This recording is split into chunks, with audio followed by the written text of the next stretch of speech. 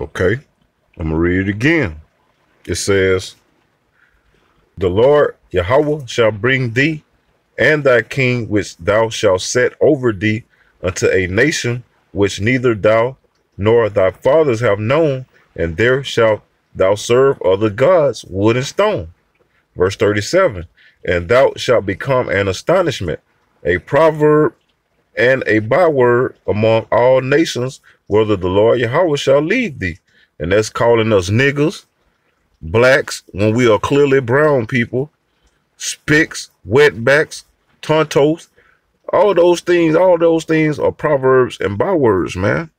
Saying that we are not the children of the Most High. Hey, everywhere we've been scattered, man. They call so-called black people niggers. You know? This is how you know who the people are, man. That's how you know who the Lord's people are, man. By these curses in Deuteronomy the 28th chapter. And many more. Okay. It says, verse 38, "Thou shalt carry much seed out into the field, and shalt gather but little in, for the locusts shall consume it." And the locusts are symbolic to these damn Edomites, man. They stole everything from us, man. It says, "Thou shalt plant vineyards and dress them, but thou shalt neither drink of the wine nor gather the grapes, for the worms shall eat them." These damn Edomites and other nations, man. It says, "Thou shalt have olive trees throughout all thy coasts, but thou shalt not anoint thyself with the oil, for thine olive shall cast his fruit. Thou shalt beget sons and daughters, but thou shalt not enjoy them, for they shall go into captivity," meaning slavery. "All thy trees and fruit of thy land shall the locusts consume. The stranger that is within thee shall get up above thee very high, and thou shalt come down very low.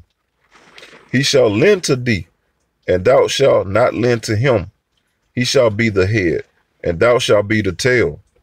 Moreover, all these curses shall come upon thee, and shall pursue thee, and overtake thee till thou be destroyed, because thou hearkenest not unto the voice of the Lord Yahweh thy power, to keep his commandments and his statutes which he commanded thee." Verse 46, "And they shall be upon thee for a sign." See there? These curses are going to be upon us for a sign. That's how you know that we are the Israelites that the Bible talk about. We are the Hebrew Israelites, man. Not the black Hebrew Israelites, because we're not black. And black does not determine a nationality, man. And black is only a color. We're not black. We're all different shades of brown. You know, even until the lightest shade, in which look like these Edomites, man. We got Israelites that look like Edomites. That's why you got to judge the spirit by the spirit. You can't judge just basically off of skin color. Okay. I'll read it again. Verse 46, "And they shall be upon thee for a sign and for a wonder, and upon thy seed forever, because thou servest not the Lord Yahweh thy power with joyfulness and with gladness of heart for the abundance of all things." Because the Most High, we gave us everything, man, everything we could have wanted. But we wanted to live like the damn heathens, or people that he wasn't even dealing with for real, man. It says, because all the heathens had their own gods. But our people wanted to worship the gods of the damn heathens, man, and which are false gods, idols. That's why we're in the situation that we're in now, man. Until Yahweh shall come and redeem us from this captivity. It says, "Therefore shalt thou serve thine enemies, which the Lord Yahweh shall send against thee." See there? The Heavenly Father sent these people against us to come and get us and do what they doing to us, man. And no other nation have done to us what these damn Edomites, these so-called white people, have done to us, man. It says, "Therefore shalt thou serve thine enemies, which the Lord Yahweh shall send against thee in hunger and in thirst and in nakedness and in want of all things." So whatever we want, we got to go to the so-called white man and get it, man. So-called white man own everything. His face is on the damn money. Even when we need money. Who faces on the damn money? That's who in rulership right now, man. The so-called white man is in rulership right now, man. And the Lord called them our enemies, man. But our people quick to act like we don't have enemies. Hey, may your enemies take you out, man, if you don't believe that we got enemies, man. You better stay circumspect, man, of these damn people. These people hate our guts, man. Verse 50. No, Salakia. Verse 49, it says, the Lord Yahweh shall bring a nation against thee from far, from the end of the earth, as swift as the eagle flieth, a nation whose tongue thou shalt not understand. See that? When these folks came and got us, man, they were speaking their own language. They weren't speaking Hebrew. They had Hebrew interpreters because we spoke Hebrew. They wanted to know what we were saying. So they paid interpreters that knew how to speak Hebrew, that understood Hebrew, some of our own people. And they brought them with them to conquer us, man.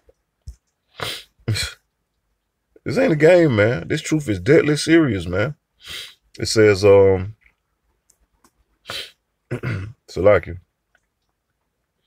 Verse 49, I'll read again. It says, the Lord Yahweh shall bring a nation against thee from far, from the end of the earth, as swift as the eagle flieth. And these people love the eagle, man. What's on the back of the old school quarter? An eagle. You know, they got eagles on the back of the money, man. Got eagles every damn well. Hell, the national bird for the United States of America, United Snakes of America, is a damn eagle, man. The national bird is an eagle. That's how you know, man. It says, the Lord shall bring a nation against thee from far, from the end of the earth, as swift as the eagle flieth, a nation whose tongue thou shalt not understand, a nation of fierce countenance, which shall not regard the person of the old, nor show favor to the young. They killed men, women, and children, man. They slaughtered us, man. Generations of us, man. Hundreds of years of killing Israelites, man. But hey, it's recompense for that, man. You're gonna get paid back for that, man. And Yahweh shall gonna make sure of it, man. It says, and he shall eat the fruit of thy cattle and the fruit of thy land until thou be destroyed, which also shall not leave thee either corn, wine, or oil, or the increase of thy kind, or flocks of thy sheep, until he have destroyed thee. And he shall besiege thee in all thy gates, until thy high and fenced walls come down, wherein thou trustedest throughout all the land. And he shall besiege thee in all thy gates, throughout all thy land, which the Lord Yahweh thy power have given thee. Hell, these devils even ransacked Jerusalem, man. Our temple, man. They came into our land and casted us out, man. Came to our land, slaughtered us, and casted us out. We had to flee, man, back in 70 AD.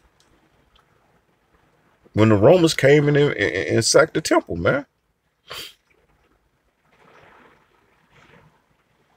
Verse 53, it says, and thou shalt eat the fruit of thine own body, the flesh of thy sons and of thy daughters. Man, whew, that had to be that was terrible, man. To have to eat the flesh of your own sons and your daughters, man, because of starvation, man, because of fear. It says, which the Lord Yahweh thy power have given thee in the siege and in the straightness wherewith thine enemies shall distress thee. So that the man that is tender among you and very delicate, his eye shall be evil towards his brother, and toward the wife of his bosom, and toward the remnant of his children, which he shall leave. So that he will not give to any of them of the flesh of his children whom he shall eat. Ooh. Because he hath nothing left him in the siege, and in the straightness wherewith thine enemies shall distress thee in all thy gates.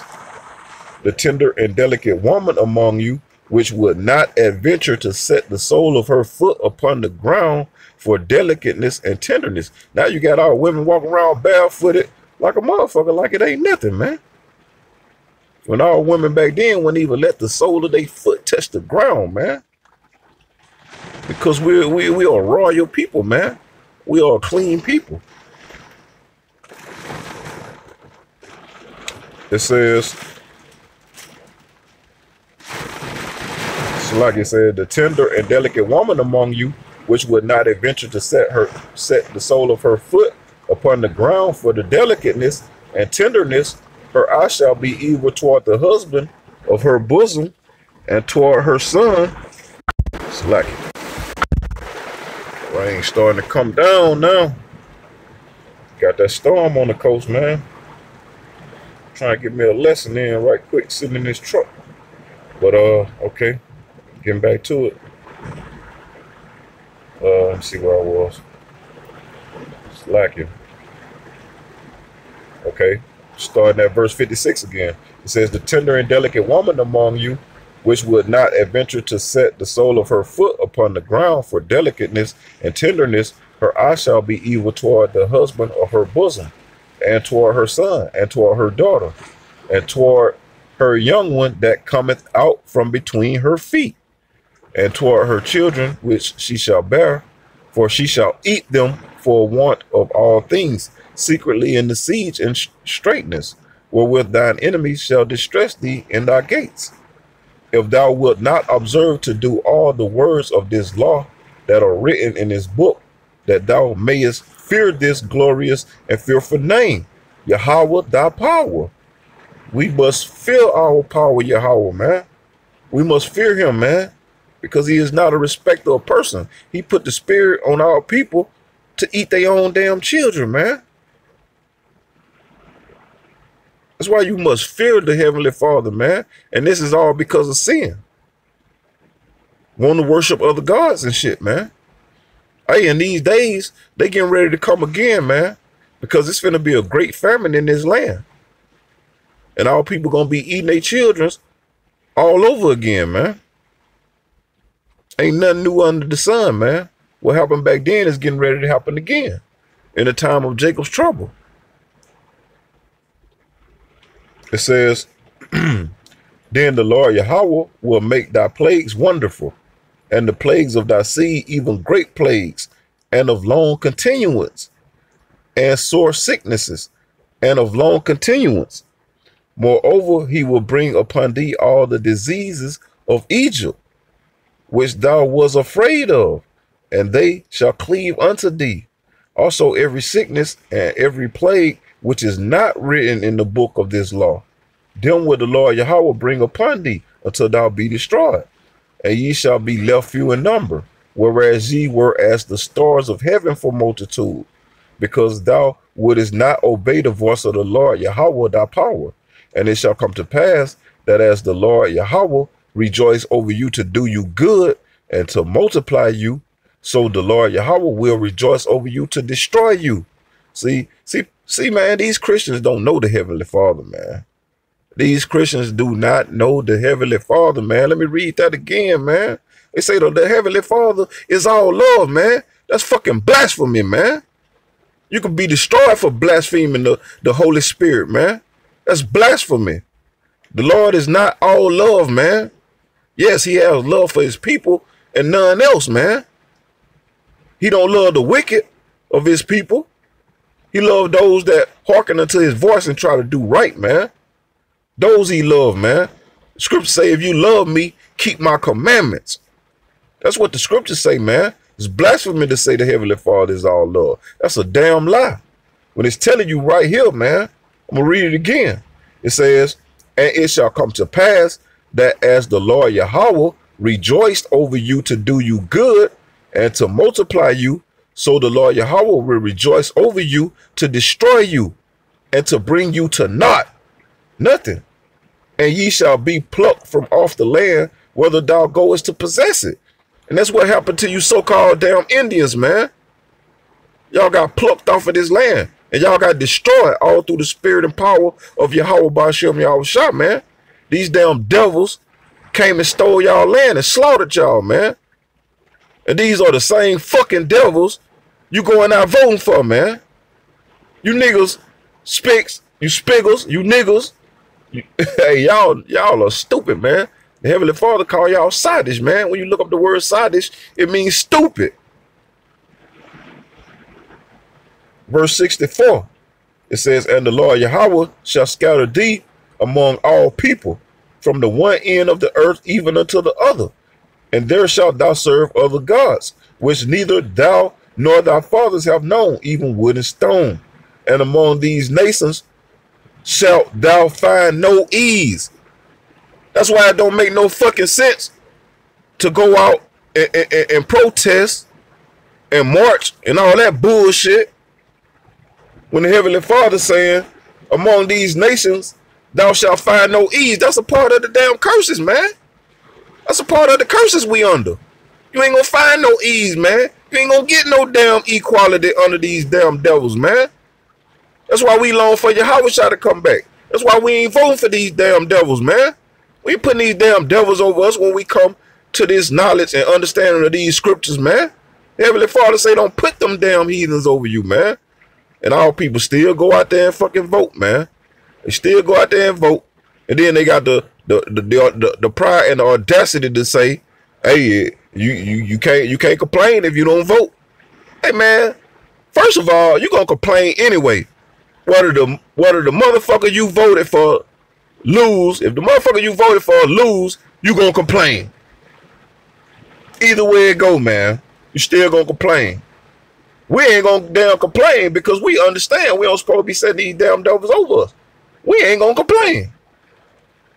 We longing for our king to come back and put these damn heathens in submission, and we ready to get our slaves and we ready to get our kingdom, man. That's what we ready for, man. And we ready for these curses to be uplifted off of us, man.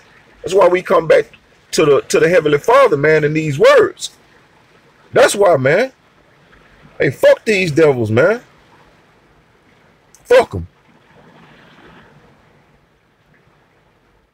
Verse 66, it says, Salaki, let me read 65 again. It says, and among these nations shalt thou find no ease, neither shall the sole of thy foot have rest. But the Lord Yahweh shall give thee there a trembling heart, and failing of eyes, and sorrow of mind. And thy life shall hang in doubt before thee, and thou shalt fear day and night, and shall have none assurance of thy life. When a motherfucking police officer pull you over, man, you shit bricks. That's why you shit bricks, man.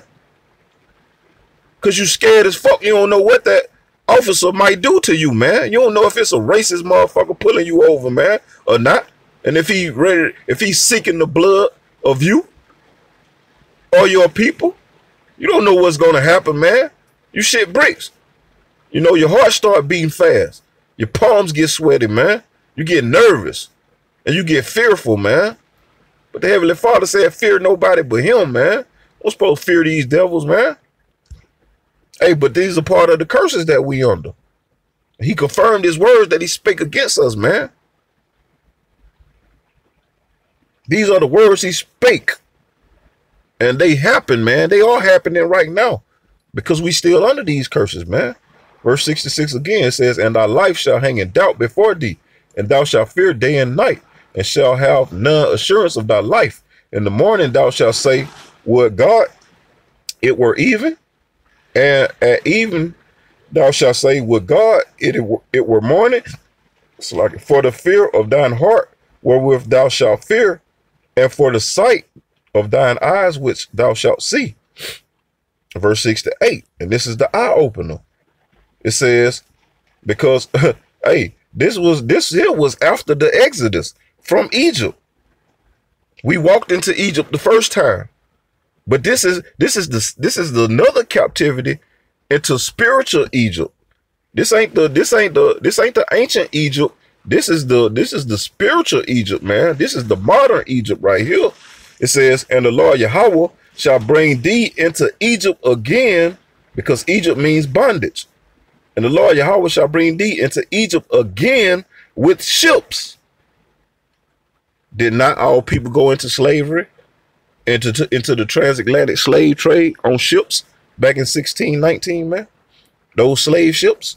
This is the eye opener, man. This is how you tell who the people are, man. This was the eye opener for me, man, when I came into this truth, man. It says, and the Lord Yahweh shall bring thee into Egypt again with ships. By the way whereof I spake unto thee, thou shalt see it no more again. Our home, meaning our homeland, Jerusalem.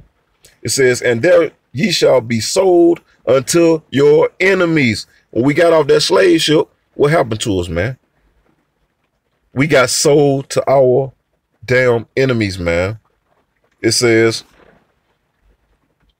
and the Lord shall bring thee into Egypt again with ships, by the way whereof I spake unto thee, thou shalt see it no more again, meaning our homeland. And there ye shall be sold unto your enemies for bondmen, slave man, and bond women, slave woman. It says, and no man shall buy you. And when it says no man shall buy you, that's going in and basically into redeeming, man, because the word redeem means to buy. It says, and no man shall buy you, because, hey, Yahushua is the one that's going to come back and redeem his elect, man. You got to be a part of the elect to even be saved from this hell, this devastation that's getting ready to come upon the earth, man. You know, they finna make these vaccines mandatory. You know, they finna make this microchip mandatory.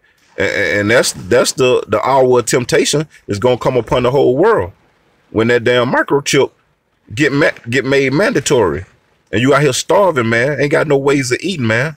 They put that chip in front of you, man. You're gonna be tempted to take the motherfucker, man, if the Lord is not working with you, man. That's why you got to pray to the Lord, man. Got to fast, you got to pray, you got to stay in these scriptures, man. And if it's in you to teach these scriptures, man. We got to show our faith by our works, man. Faith without works is dead. And ultimately, you know, after that microchip get made mandatory, then the nukes coming, man. The nuclear missiles during World War III. Those are the weapons of Yahweh's indignation, man. It's going to burn up this whole land, man. America's going to be totally destroyed by thermonuclear destruction. That's that lake of fire the scriptures is talking about, man. Because hell is not a literal place, man. Hell is a condition. Hell is a condition that us Israelites are in, because he created us to be above all people on the face of the earth. But where are we? We are at the bottom, man, because of our disobedience and sins. He put us at the bottom, man. So 2/3 gonna get slaughtered, put to death on this side, and he's only gonna save 1/3 of the nation of Israel, man. That's 144,000 of the prophets, and then the rest of the innumerable multitude of men, women, and children that believe in this doctrine that we bring out, man. You can't be believing in damn Christianity and think you're going to be saved from this coming destruction, man. That's a lie, man. It's all about the doctrine. Okay, so now I want to go into this word redeem right quick. Let's get that. Slack. I mean, do that. Let's get the word redeem right quick. We'll do it like that. Yeah. Got that chariot background on there. That's nice. That's nice. Okay, so let's go into this word redeem right quick. Okay, this is the word redeem. It says compensate for the faults or bad aspects of something. Number one. It says number two. Okay, so let's get it says compensate for the faults or bad aspects of something. Down here where it says similar, it says save, rescue, justify. Woo, that's heavy. Okay. Number two, it says gain or regain possession of. And who's about to gain or regain possession of us Israelites, man? I say that humbly, man, because I hope I'm a part of the elect, man. That the Most High is coming back to redeem, man. Okay. It says gain or regain possession of something in exchange for payment. And what was that payment, man? Yahushua shed his blood for us, man. We were bought with a price. I'm going to get that scripture too, man. We was bought with a price, man. Gain or regain possession of something in exchange for payment. Yahushua died for us, man. He shed his blood, man. His blood was the payment, man. Down here where it says similar, it says retrieve, regain, recover, reclaim, repossess, rescue, buy back. In the scripture, it said no man shall buy you, because Yahushua paid for us, man. Yahweh shall pay for us with his blood. It says repurchase. And that was heavy when I saw that buyback, man. That's heavy. That's heavy. Okay. Now let's get this. Like I say, let's get that scripture. Let's get that scripture. 1 Corinthians 6, start at 19. It says, what? Know ye not that your body is the temple of the Holy Ghost, which is in you, which ye have of the Most High, and ye are not your own. You don't own your own body. It says, for ye are bought with a price. Therefore glorify the Most High in your body and in your spirit, which are the Most High's. See, it says, verse 20, for ye are bought with a price. What price was that, man? Yahweh shall shedding his blood for the whole nation of Israel, man. That's why Yahweh shall is going to put 2/3 to death. He putting 2/3 to death right now, man. Because they don't believe in his blood. They wicked as hell, man. He putting their ass to death, man. Because they don't believe in the blood, man. And ultimately, they was the ones that are reincarnated that had Yahweh shall put to death, man. Back in those days. Them niggas wanted Barabbas instead of Yahweh shall. They wanted Barabbas, man. They said, let Yahweh shall blood be upon our head and our children's head, man. That's why you niggas gonna get put to death, man. And ultimately, a lot of you niggas gonna stay alive until Yahweh shall come back and he gonna destroy you, man, himself. He gonna destroy you himself, man, because you had him put to death. Ultimately, all Israelites are going to get the kingdom of heaven, but the 2/3 are gonna feel it through death by pain, man. Through death by pain. You're gonna have to come back into the kingdom. You're gonna have to be reborn into the kingdom from the loins of the elect that's gonna get saved out of this place, man. Yes, it's gonna be sex in the kingdom, man. Men are gonna have multiple wives, man. Because the wicked 2/3 got to be brought back, man. The spirits go back to the Heavenly Father, man. Ain't no damn place where you go and burn forever, man. That's what Christianity teaches, man. That's why people got to come out of that nonsense, man. You got to come out of that nonsense, man. Okay.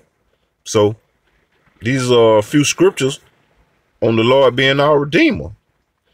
This Job 19:25 says, for I know that my Redeemer, meaning the buyback, my Redeemer liveth, and that he shall stand at the latter day upon the earth.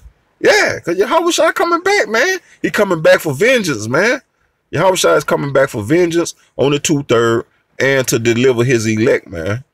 That's the reason Yahweh Shai coming back, man. And to establish the kingdom of heaven on earth. Yahweh Shai coming back with the angels, man. In those chariots, those so-called UFOs that people been seeing, man. Those are our big brothers, the angels, man. Ooh. Psalm 78:35, it says, and they remembered that the Most High was their rock, and the high power their redeemer. For their redeemer is mighty; he shall plead their cause with thee. Ooh. Last one, I'm gonna close out with this. Isaiah 41:14. Fear not, thou worm Jacob, and ye men of Israel. It didn't say everybody. It didn't say the whole world. Fear not, thou worm Jacob. Jacob's name was changed to Israel after he wrestled the angel. Fear not, thou worm Jacob, and ye men of Israel. I will help thee, said the Lord Yahweh, and thy Redeemer, the Holy One of Israel, man. No one else, man. I'm getting one more. Isaiah 43:14. It says, thus said the Lord Yahweh, your Redeemer, the Holy One of Israel. For your sake I have sent to Babylon and have brought down all their nobles and the Chaldeans whose cry is in the ships. Yeah, man. So basically, you know, that's the end of the lesson, man. Hopefully it's been edifying through the spirit and power of Yahweh Ba'ashem Yahushua, man. You know, I'm going to give all glory, honor, and praise to Yahweh Ba'ashem Yahushua Ba'ashem Rakakwadash. I'm going to give double honors to our apostles and elders with great millstone who teach and rule well, man. Peace, blessings, and salutations to the whole elect. Shalom.